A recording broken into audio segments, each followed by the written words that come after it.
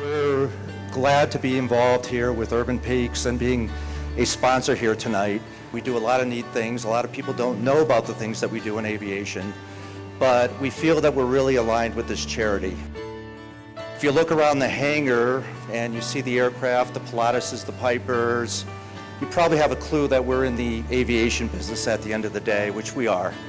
And we do a lot of great things in the corporate side.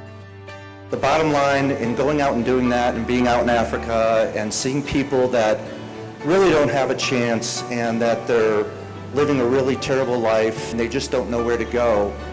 We found that being out there, if you actually provide them some solutions like radios to communicate with their villages, some ability to provide medical supplies so that a dad would actually fight for their family to know that they can actually help out their family, you find that they take control of their life and their destiny, and then they go out and they make things happen and move forward in a positive way.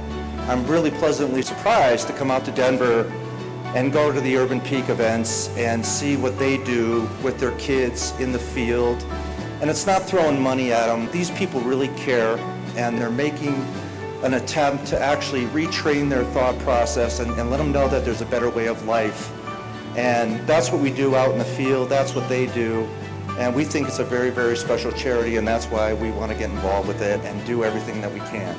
So we're over on the other side of the field by the control tower. Come over and say hello. We're the new kids on the block, but we're a lot of fun and a good time to hang out with us. And thanks for coming tonight and supporting this charity. I think they're spot on in what they're doing. I believe in everything that they're doing, and we're going to continue to support them.